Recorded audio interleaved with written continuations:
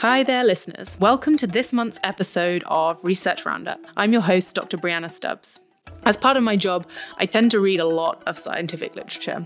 A lot. So we're going to be diving into the latest and most exciting things that I've been reading about, walk you through the experiments, discuss the results, implications, and share my thoughts on the study and the subject as a whole. I'd love to hear what you guys think about this episode, along with any studies or topics that you'd be interested in hearing me talk about in the future. So please write in at podcast@hvmn.com or find me on Twitter at Brianna Stubbs. Let's get into this week's episode.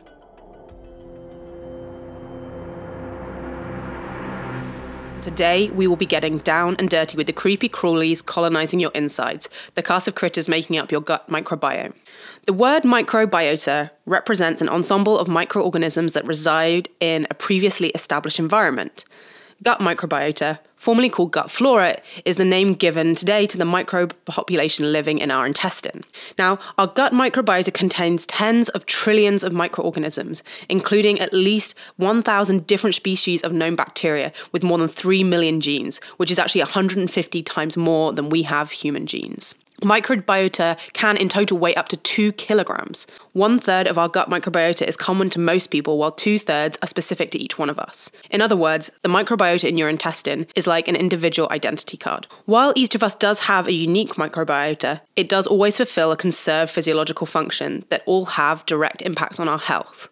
Some of the functions include helping the body digest certain foods that the stomach and small intestines have not otherwise been able to digest, producing some vitamins, for example, vitamin B and vitamin K, combating aggressions from other microorganisms and maintaining the wholeness of the intestinal mucosa. And finally, a healthy and balanced gut microbiota is key to ensuring proper digestive function. So taking into account the major role that the gut microbiota plays in normal functioning of the body and the different functions it accomplishes, experts nowadays consider it as an organ. However, it is an acquired organ, as babies are born sterile. That means to say that the intestinal colonization by bacteria starts right after birth. The balance of bacteria in our guts can be affected during the aging process, and consequently, the elderly have substantially different microbiota to younger adults. As I said before, the general composition of the intestinal microbiota is broadly speaking similar in most healthy people. The species composition is highly personalized and largely determined by our environment and our diet. The composition of gut microbiota may become accustomed to the normal components of your diet, either temporarily or permanently. Japanese people, for example, can digest seaweeds which are part of their daily diet thanks to specific enzymes that their microbiota has acquired from marine bacteria. Although it can adapt to change, a loss of balance in the gut microbiota may arise in some specific situations, and this is called dysbiosis. Dysbiosis can be linked to many health problems, such as functional bowel disease, inflammatory bowel disease, allergies, and even obesity and diabetes. So today we're going to have a look at 3 research papers that show how powerful our diet can be in altering our gut microbiome and how that in turn affects our overall health. The first paper is called Diet Rapidly and Reproducibly Alters the Human Gut Microbiome, which will give us a general overview of the diet microbiome interaction. Then we'll look at fasting and the ketogenic diet as 2 strategies that modulate the microbiome, with our second paper titled The Gut Microbiota Mediates the Anti-Seizure Effects of the Ketogenic Diet, and our final study called Intermittent Fasting Promotes White Adipose Browning and Decreases Obesity by Shaping the Gut Microbiota. Without further ado, why don't you pop a squat and let's dive in. And I'm going to apologise now in advance for a small splattering of toilet humour and also for any terrible pronunciation of bacterial species names. First up, let's look at the 2014 Nature article titled Diet Rapidly and Reproducibly Alters the Human Gut Microbiome. In this study, researchers based at UCSF took 10 healthy American participants, all but one of whom ate a mixed omnivorous diet, and then they asked them to make extreme changes to their diets for 5 days straight, and took stool samples and measured the changes to their microbiome. Everyone's microbiome fingerprint was studied before they changed their diets, and the subjects were also followed for 6 days after each diet had ended in order to see if changes were reversible, and if so, how quickly was this happening. The 2 diets studied here were a plant-based diet and a diet containing only meats, eggs, and cheese. Subjects on the plant-based diet ate cereal for breakfast and pre-cooked meals made of vegetables, rice, and lentils for lunch and dinner, with fresh and dried fruits being provided as snacks. Subjects on the animal-based diet ate eggs and bacon for breakfast, which sounds great, and cooked pork and beef for lunch. Dinner consisted of cured meats and a selection of 4 cheeses. Snacks on this diet included pork rinds, cheese, and salami, which all sounds pretty good to me, and you should go back and listen to some of our previous podcast episodes where we've talked in more detail about the carnivore diet. While both diets affected the abundance of certain gut microbes, switching to an animal-based diet had a bigger overall effect. One of the most surprising things here was that most of the changes happened within 1 day of starting the diet. Once people stopped the animal-based diet, their microbes settled back into an omnivorous profile within a day or two. So all of these changes are happening quickly and reversing quickly. Previous research had indicated that stability was the norm for the human microbiome, but all previous studies had taken single microbiome snapshots, or a series of microbial profiles spaced months apart rather than days. So as soon as you start to measure on a shorter timeline, that's when you start to see increasing variability around a somewhat stable baseline. When volunteers switched to the animal-based diet, certain species of bacteria rose to prominence, and the species that became more popular were bacteria that could withstand bile, which the body releases after a person eats fat. On the meat diet, the bacteria inside the gut also began to pump out short-chain fatty acids. And some of these fatty acids have been associated with inflammation in animal studies, although this study here did not measure long-term health effects. And I found this quite interesting to contemplate how this observation might fit with stories of suppressed inflammation on the carnivore diet that has been discussed, as I said, in some of our previous HVMN podcasts. So for me, one of the key takeaways of this paper is that our microbiome can change really quickly and transiently. So if you want to make a profound change to your microbiome, you might need to make changes and then stick to them. The authors of this study hypothesized that rapid changes to the gut microbiome might have played a key role in human evolution, saying that consumption of animal foods by our ancestors was probably volatile, depending on season and foraging success, with readily available plant foods offering a fallback source of calories and nutrients. Therefore, microbial communities that could quickly and appropriately shift their functional repertoire in response to diet would have subsequently enhanced human dietary flexibility. Next up, let's look at a specific example of how changing the diet affects the microbiota, which can then in turn drive a major clinical endpoint. This was studied in a paper published this summer in Cell Metabolism called "The Gut Microbiota Mediates the Anti-Seizure Effects of the Ketogenic Diet." As we've discussed in many an HVMN podcast, the ketogenic diet has a number of health benefits, including reducing seizures for children with epilepsy who do not otherwise respond to anti-epileptic medications. In fact, the ketogenic diet has actually been used to treat drug-resistant epilepsy for over 100 years before the discovery of most modern drugs. Up until now, there's been no clear explanation for exactly how the diet can help these children with epilepsy. So in this study, UCLA scientists identified that specific gut bacteria can play an essential role in the anti-seizure effects of the high-fat, low-carbohydrate ketogenic diet. And this study is actually the first to establish a causal link between seizure susceptibility and the gut microbiota. The research team conducted a comprehensive investigation using a mouse model of seizures. Firstly, they put the mice on the ketogenic diet and confirmed that it was protective against seizures. Like in our first paper, the researchers found that the ketogenic diet substantially altered the gut microbiota in fewer than 4 days. To test whether these diet-induced changes in the microbiota were important for protection against seizures, the researchers analysed the effects of the ketogenic diet on 2 types of mice. Those reared as germ-free in a sterile lab environment, meaning that they never had a gut microbiome, and mice treated with antibiotics to deplete gut microbes. In both cases, the ketogenic diet was no longer effective in protecting against seizures, even though the mice had elevated ketones, which had been hypothesized to have an anti-seizure effect themselves. These results suggest that the gut microbiota is required for the diet to effectively reduce seizures, and having elevated ketones alone might not cut it. The biologists then used DNA sequencing to identify the types of bacteria that were elevated by the diet and play a key role in providing this protection. With this new knowledge, they studied germ-free and antibiotic-treated mice that were then supplemented with these bacteria. Interestingly, they found that they could restore seizure protection if they gave these particular types of bacteria together but not alone. When given alone, there was no protection against seizures, suggesting that the bacteria perform a unique function when they're together. Finally, the researchers did a fecal transplant, or less scientifically, repopulating the gut microbe from the mice fed the ketogenic diet into mice fed a controlled diet, and they found that this was also protective against seizures. Overall, quite an unorthodox use for poop. So, what could the bacteria hiding out in the gut be doing actually to stop the mice having seizures?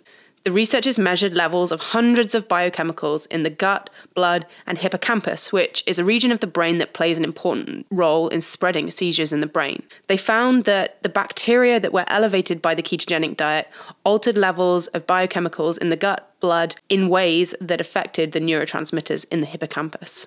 It's very interesting that the microbiome by itself could have such profound effects on the body. One cautionary note is that lab animals have very different exposures to germs than wild mice and also to humans, so it's not clear if this mechanism is as important in humans, although these results show that we should certainly be considering this as a possibility. Also, I'd say that the conclusion that changes to the gut microbiome, not the increase in ketones, is the main effector mechanism of the ketogenic diet, is supported by the data here, but is not entirely consistent with other work which has shown that ketones themselves can protect against seizures in both cell cultures and animal models. One example that springs to mind is Dom D'Agostino's work using an acetoacetate diester, in which he showed that giving exogenous ketones increased seizure latency and central nervous system oxygen toxicity by 100%.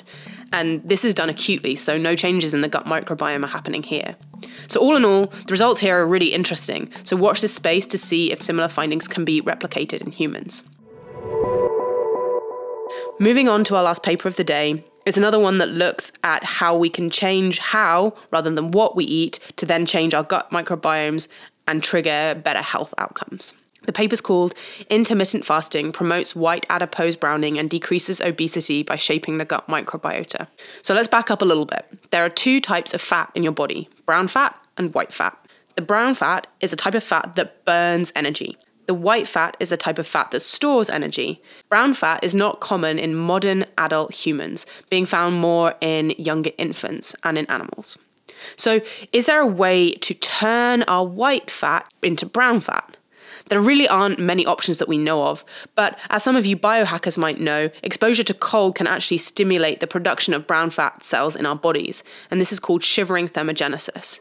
Scientists are working hard to find a weight loss drug that can help to brown our white fat cells. Intermittent fasting is one such natural intervention that might have the same effect. It's another one of the research areas that we like to follow here at HVMN because fasting has such low barriers to entry and a low risk to reward ratio, and it can be adjusted to fit in with most people's lifestyles. Intermittent fasting raises ketones, decreases inflammation, triggers autophagy, and production of new brain cells. Guess what else it does?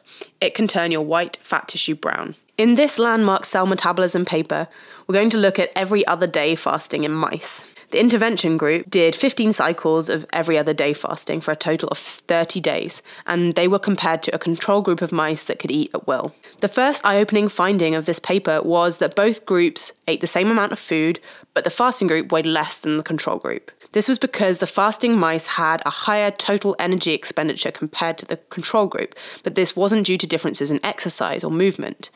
This was because the fasting mice had more thermogenesis, so heat production.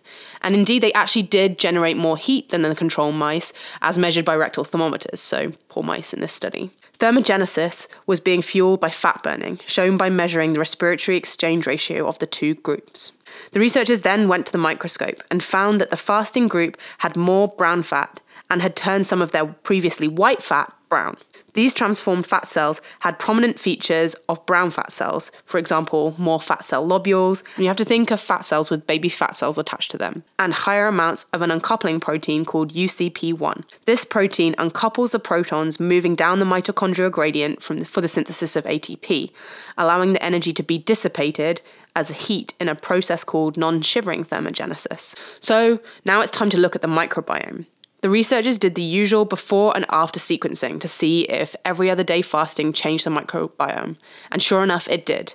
They also did metabolic profiling and saw that two metabolites whose levels were increased in the mice, namely acetate and lactate, were known Beijing inducers from previous research. So they'd been shown previously to be able to turn white fat into brown or beige fat. Having identified these changes to the microbiome, they then did a microbiome repopulation from the fasting mice into the control mice, and also into mice with metabolic syndrome. They saw that this transplant could trigger many of the changes that had been seen in the mice that were fasting, white fat beiging and also increased uncoupling protein expression. To confirm their findings, they actually looked at the effect of fasting in germ-free mice, and without the microbiome, the fasting did not trigger the beneficial changes.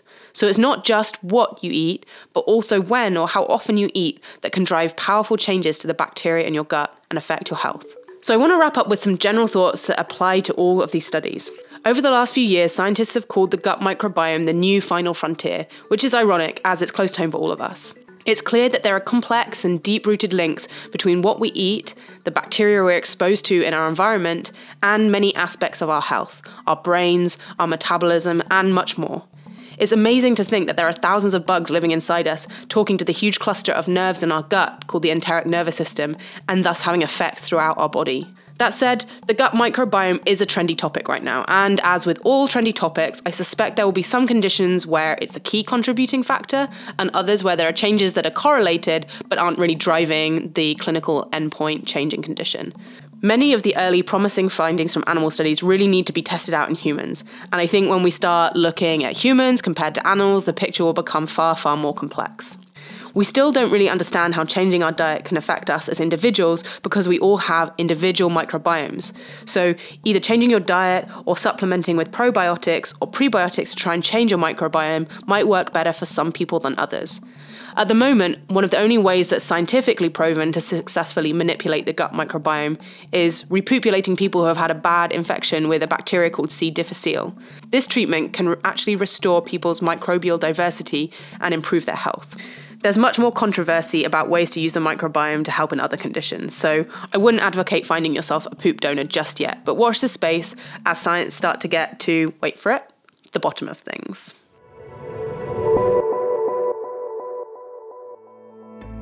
Thanks so much for tuning in this week, everyone.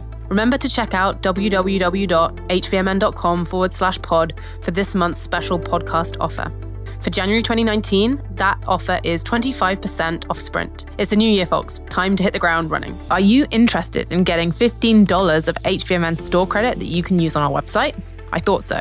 Submit a written review on our iTunes page and then send a screenshot to podcast@hvmn.com. That email line is always open for guests, topic ideas, feedback, and questions. So until next week, listeners, stay sharp and train smart.